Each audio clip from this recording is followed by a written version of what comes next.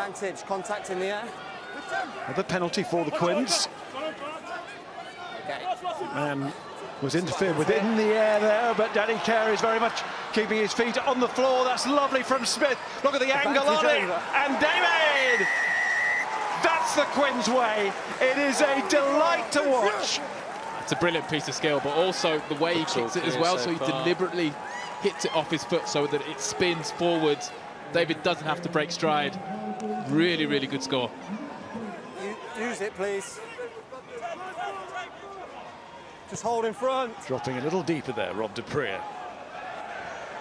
Finding his opposite number, Marcus Smith. Has a little check to see what Murley is offering. He's looking for a bounce, and that bounce goes Carpenter's way, and that's a lovely skip and step out of that.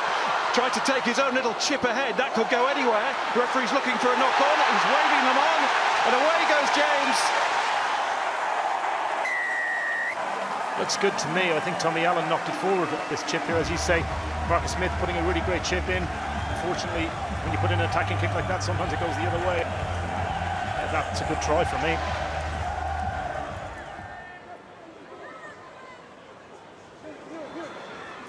Got there in the end. Hammond did well from must throw. Smith to Murley. There's the gap. Here's Marchand. That's beautifully worked. Are they about to score another cracker here?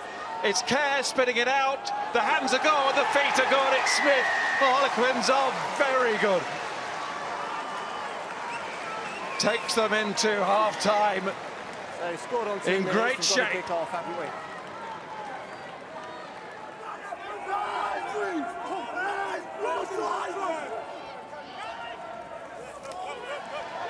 Esther Hazen standing tall.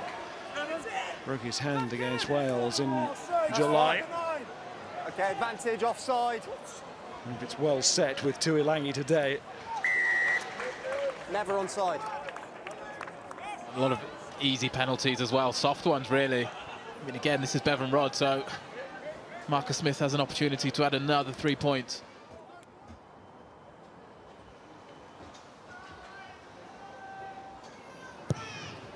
Smith taking on the kick, and that's why.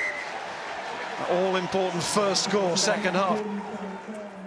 Use it. Peter, watch them. We talked to the coaches in the week. Tebai Matson very honestly said that there has been anxiety in the Quins camp this week on the back of how it went last week. Timing. So well beaten by Leicester. And showing Sale the way how to beat Quins. They knew that. Sale knew that. Here's David again. And this time, it's the home side who get the referee's whistle on their side. He's competing on his feet. The ball didn't come back. And it's a case of trading kicks here.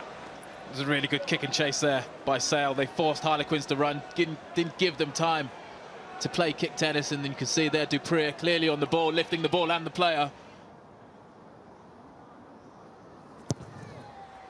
Keep it in the family and keep scoring the points.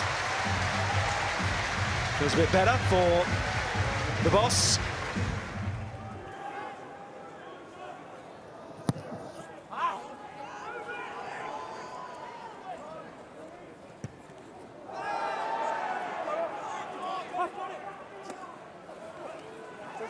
That was late by Blue. And that was a late challenge we're hearing. Referee's going to pick that up now. Oh, he might have just let that develop. Let's see where the bounce went. Ooh, Quins would have fancied the advantage, but the mindset they're in, late on the kicker. They'll be perfectly happy with the penalty again. Late on Allen. Now showing the kicking side to his game. Can he keep it going? Oh, yes, he can. And Sale now are requiring 3 scores, and they've got 10 minutes, and that's tough.